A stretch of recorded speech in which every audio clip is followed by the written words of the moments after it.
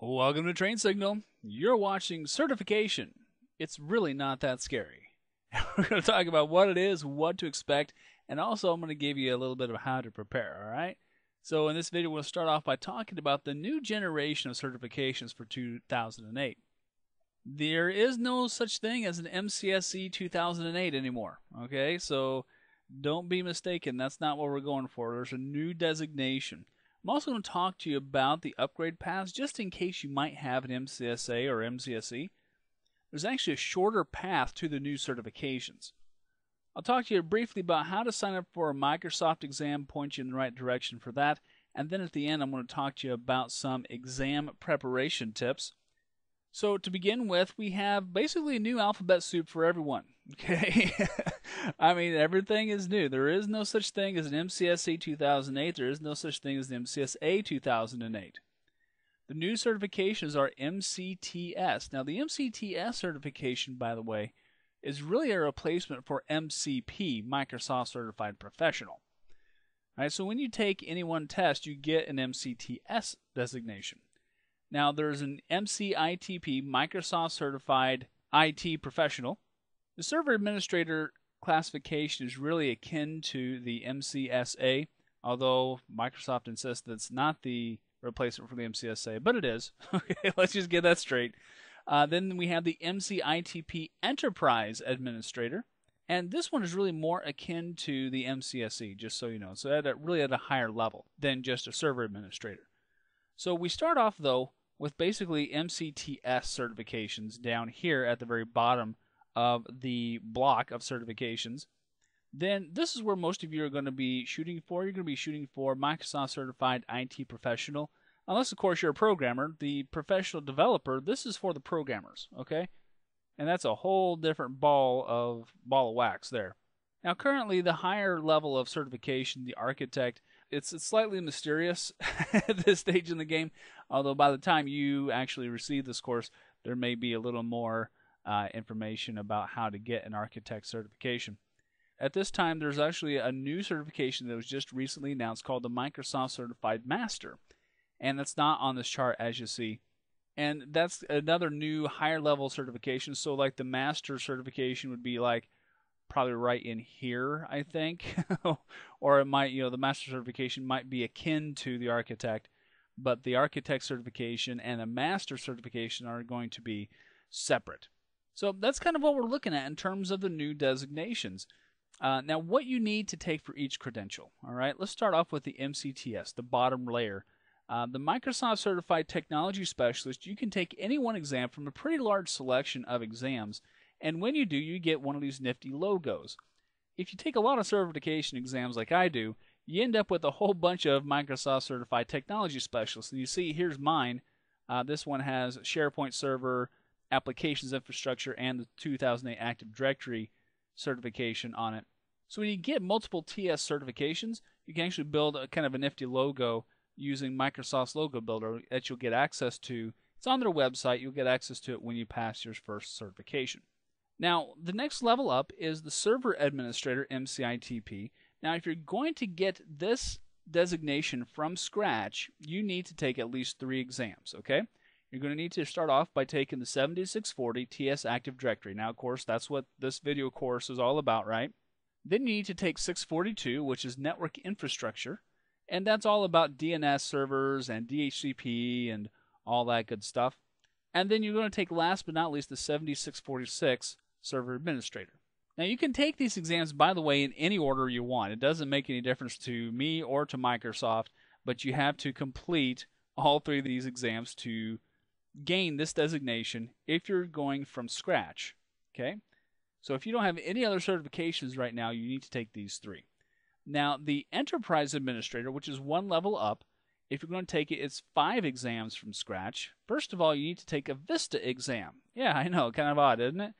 But they want to make sure that the Enterprise Administrator designated or credentialed individuals have a foundation of knowing how to work with the Vista operating system.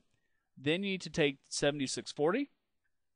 Again, what we're covering in this course. The 7642, which is Network Infrastructure again. 643, which is application infrastructure, and that covers stuff like SharePoint, file and print services, and Windows deployment services. There's all kinds of stuff in that one. I thought that was kind of a fun exam, to tell you the truth. There's all kinds. It's this big mishmash of all kinds of stuff in it. And then last, you need to take 647, which gives you that ITP behind your name, the Enterprise Administrator. So as you see, it's pretty achievable. Even if you're just going to go for the Server Administrator, it's only 3 exams. And as you pick up each one of these exams, you get additional Technology Specialist certifications too. Now, most of the time, if you're going to go for the MCITP, you're probably not going to spend a lot of time, displaying a Technology Specialist with all of this stuff on it. You're probably just going to display the MCITP logo, chances are. But it's kind of fun to get a whole bunch of certifications behind your name. I mean, there's nothing wrong with that. It's definitely an ego boost. All right, now let's talk about the upgrade paths, okay? Now you know what the basic core from scratch methods are. If you are an MCSA 2003 and you want to move up to the Server 2008 equivalent, which is MCITP Server Administrator, it's pretty easy. You just need to take 2 exams. Very doable. You need to take 648, and by the way, that covers the material in Active Directory configuration. So actually, this course will help you with part of the 648 exam, just so you know. It also covers stuff from the network infrastructure exam too. So you're actually going to get 2 additional MCTS certs, both in the Server 2008 Active Directory configuration and Server 2008 network configuration. Okay, so you actually get 2 MCTSs. Then after you complete that one, you can take 7646 and then get this nice bright shiny Server Administrator designation. So 2 exams, and you actually end up with 3 certifications from 2 exams, just so you know.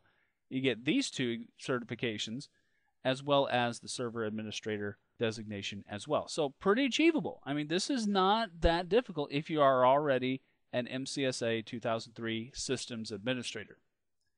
Now, if you're an MCSA 2003 and you want to upgrade to MCITP Enterprise Administrator, if you want to take it one step up, this one's a little more intensive. But the good news is you only have to take 4 tests instead of 5. Okay, so you can take the 648 again, and again that provides the same 2 Microsoft Certified Technology Specialist certifications. You're still going to need to take the 7620, or by the way, you can also take the 624. And this one is actually deployment of Vista. Okay?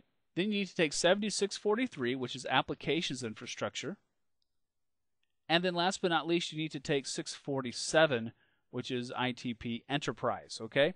So again, you get to take 1 less test if you are already an MCSA 2003, which is nice. I mean, if you have already put the time and effort into getting this one, at least you can actually skip out on 1 less test, assuming that you take the 648. Now, by the way, if you take the 648 and you do not have an MCSA 2003, it's not going to help you, okay?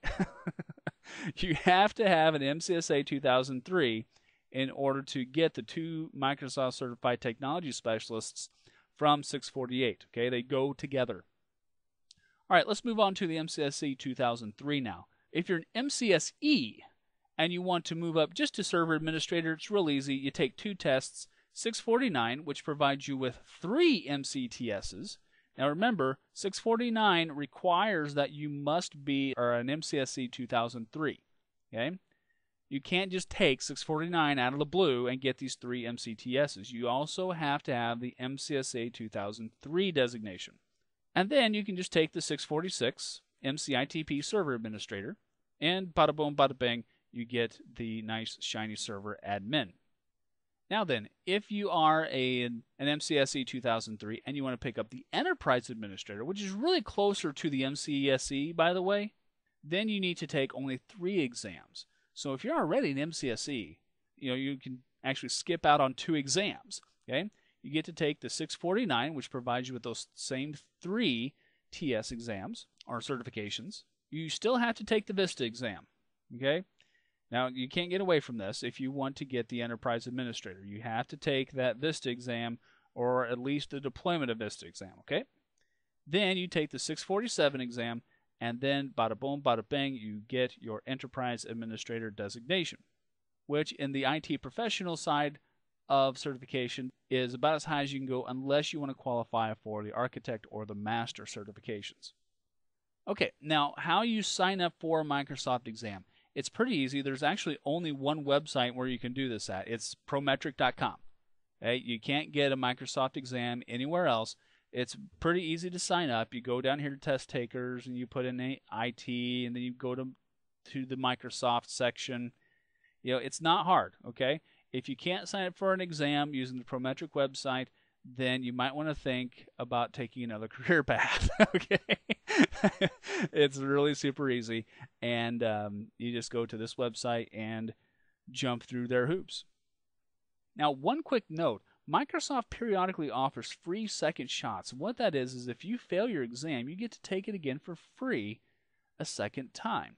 So you might want to check the Microsoft site first to see if they're currently offering that. You know, it kind of goes in and out, it seems, but it is a nice way to kind of alleviate some exam anxiety, which, by the way, I want to let you know there's no reason to be nervous about these exams if you know the material.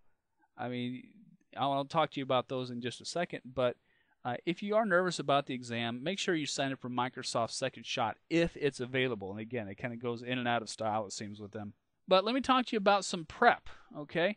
First of all, I'm going to recommend one more resource to you, actually two more resources, for getting some decent, solid exam prep. Of course, this course is good exam prep. You know, I'm not putting it together for my health. You know, I'm putting it together so not only just to give you some real solid skills, but also to help get you ready for the 7640 exam. But here's a book that I really recommend. The Microsoft Press MCTS 7640 book. It's good, you know. You're probably not going to want to pick it up and read it cover to cover because, well, it's a technical manual, you know. I mean, I suppose you could. You know, if you don't have any other resources in the world and you just pick up this book, it's probably going to help you a lot towards getting ready for the exam. However, if you use the book in conjunction with this video course that you're watching, you can use the book as a good reference. If there's something you just want to learn a little more about, it's a great place to start. It's very, very comprehensive. It's one of the first Microsoft Press books in a long time I've really felt good to be able to recommend. So I recommend getting this particular book and using it as a reference manual. You may not want to use it as just a read through, you know, unless you have trouble sleeping at night, okay? Then it'll put you right to sleep. All right, take the Transcender Practice exam several times. Okay, the Transcender exam is, of course, included with this video course, and then look up the stuff that you miss in this video course or in the Microsoft Press book. If you have this video course, the Microsoft Press book, and the Transcender exams, if you go through them and use them well, you're not going to have any problem getting through the 7640 exam. Okay, and it's relatively cheap to do so. It's a lot cheaper to use these three resources, this video course, the book, and the Transcender exam, versus going to a $2,000 class. Okay, so you're going to have some cost savings and get just as good of a knowledge foundation for it. Now, I'm also going to recommend that you review this course at least twice. Okay, and also get some virtual machines. If you go to Microsoft's website and you can actually download their virtual server application for free. And you can create virtual server 2008 machines using the trial edition. They do have trial editions available also for download on the web. Get some of those things and push some buttons. Punch around on Server 2008. Get to know it. You know, go back and try to replicate a lot of the stuff that I've done in this course, because you know what? The stuff that I've done in this course is not rocket science, as you've seen. You just need to know where to go in order to click the right buttons. So I'm going to highly recommend getting some real experience on it, you know, even if it is just in a test environment. Okay, on the day of the test, this is important, all right? By the day of the test, you should have viewed this course, read through any books you might be able to get your hands on, and gone through the Transcenders, okay? Do not stay up all night studying. This is a mistake that a lot of people make, and if you go into the test exhausted, you're not going to be ready for it. You're probably not going to perform as well. You still might get past it if you do, but I'm going to recommend you get some good sleep the night before. You want to be awake and alert for whatever questions Microsoft might want to throw at you that day. When you go into the test center, leave your cell phone and anything else in your car. Bring in only 2 forms of ID and your car key. Now, here's the thing. You must have 2 forms of ID. Okay? If you only have your driver's license, or if you only have your social security card, or whatever identification your country or state requires, you're going to be out in the cold. You have to have 2 forms of ID. Otherwise, they will not let you take the test. Okay?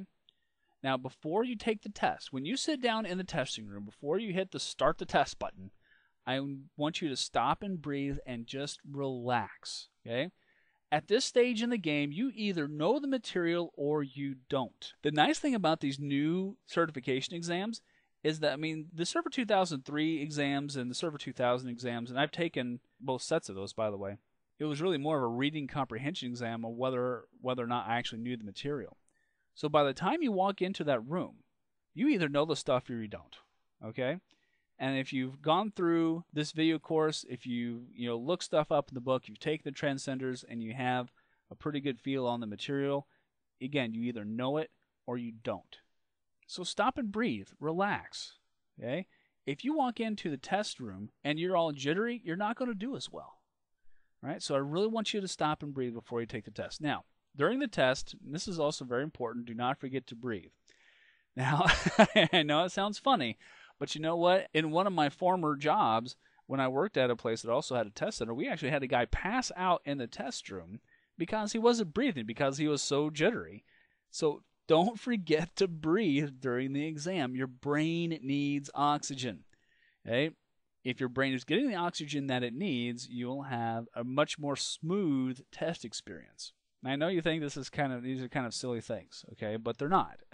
Because, they're just little things about, taking the test that you want to remember. Now, here's another tip. When you're taking the test, you will have the option to mark a question for review the first time through.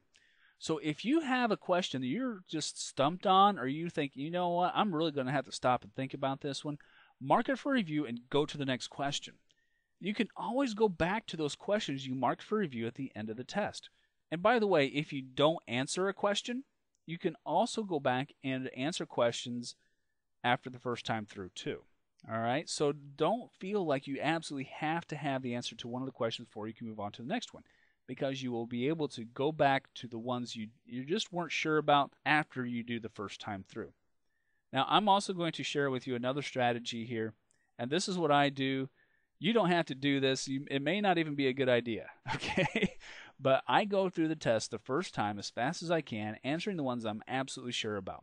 Anything that I don't know, I mark for review. I get to the end of the test, I go back and I review all the ones that I marked. But before I do that, I do some quick math. If I know that I have to have a 700, which is about a 70%, in order to pass the exam, I do some quick math. If there's questions that I'm not sure about, let's say that I've only marked 3 questions, okay, and I'm not completely sure about those 3 questions, I end the exam. Because I figure, you know what, I am mostly sure about just about all of the questions except for those 3. Even if I get those 3 wrong, chances are I'm still going to pass the test. And here's the thing. Microsoft exams are pass or fail. Nobody except for you and Prometric know what your score was. Although I'm sure Microsoft probably does too. But once you get your score report, that will be the last time you see the score. And nobody really cares what your score was. When you go in and you say, hey, you know what, I'm certified as an MCITP, that's all they care about. Do you have the designation? They don't care whether you scored a 700, 737, or 1,000. So you might want to use my methodology, and you might not. Okay? If you do and you fail a test, I am not responsible. Okay? You can't come back and sue me, because this is not I'm just telling you what I do. Okay? Okay. So enough about that. Let's talk about the biggest tip I can give to you, and that is to know the material. Okay? Again, the new certification exams aren't nearly as nasty as the old certification exams were. I know, I've taken a whole bunch of them. If you know the material, you're not going to have a problem on the exam. If you don't know the material, well, then you're going to be reduced down to guessing. Okay? So make sure you know the stuff before you walk in the door. I'm convinced that you have either passed or failed the exam before you even walk into the test center, based upon your preparation. If you know the material, you can walk in and probably waltz the exam without a problem. But you gotta know the material, okay? Alright, so after watching this video, let's talk about what we've done, and then we'll get into the certification topics that we were including in here too. Where you should now be able to describe the requirements for the MCTS and the MCITP tracks.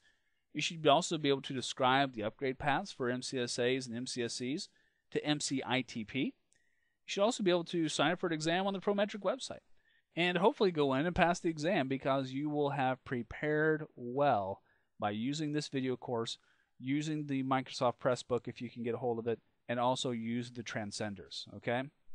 Now, can I give you a 100% guarantee that you will pass the exam? No, I can't, okay? Because you might buy this video course and stick it on the shelf. Okay? You might buy the Microsoft Pressbook and hide it under your bed or sleep on it and use it as a pillow. I can't guarantee that if you buy these things that you will absolutely pass the test. What I can guarantee is that if you prepare well, you will have a much greater chance at passing that exam. Okay? All right, now the next few videos in this series, we're going to be talking about DNS stuff. We're going to be talking about lightweight directory services, PKI, and rights management. Now, these topics I've taken them outside of the GlobalMantic story. I want you to understand that the next few videos are primarily certification and topic based, because the topics just didn't fit very well into our whole GlobalMantic story. But I wanted to make sure that I included them because there are going to be questions on the exam, so the next few videos are going to be primarily certification topic based.